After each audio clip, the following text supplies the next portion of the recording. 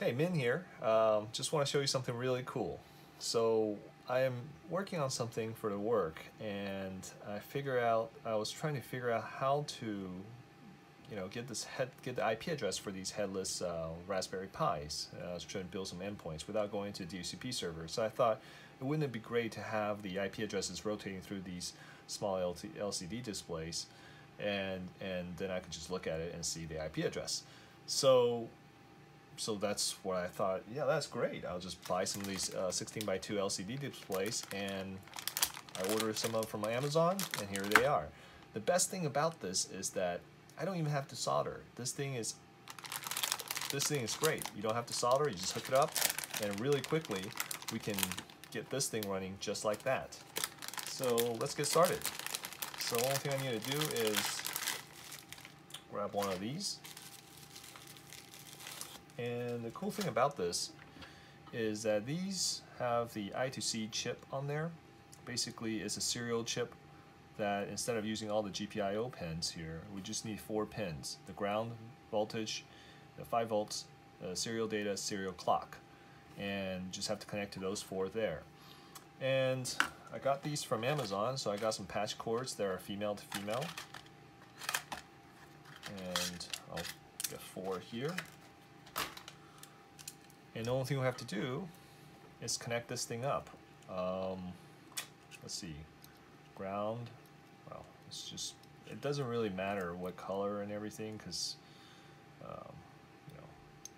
just have 4 cables here, and you just connect them up. Okay, just make sure you match it up. And here's where I pulled in my cheat sheet. 5 volt, it's located at pin 2, so pin 1 starts here, P1. So pin 2 is the upper one, so black is ground. So let's do ground first on the last pin here, and white is 5 volts, which is pin 2, and pin 3 and 5 are data.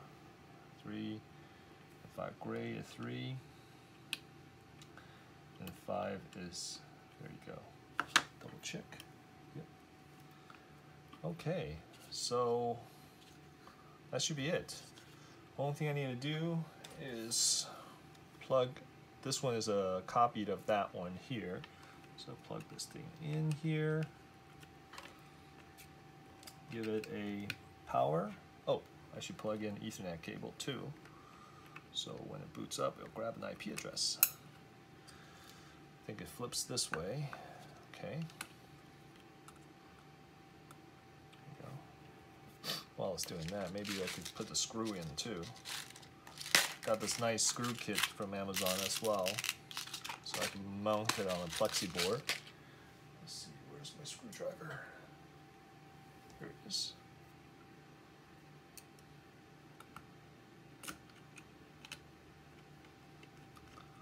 While it's booting up,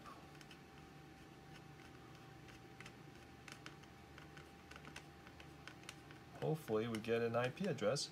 Look at that. Let's get the, and it's cycling through. And I have an IP address is 10.0.0.116, and cycling through the 2 interfaces. This one I added a wireless, so it actually cycles through the wireless LAN. There it is. Done. All right, have a good day.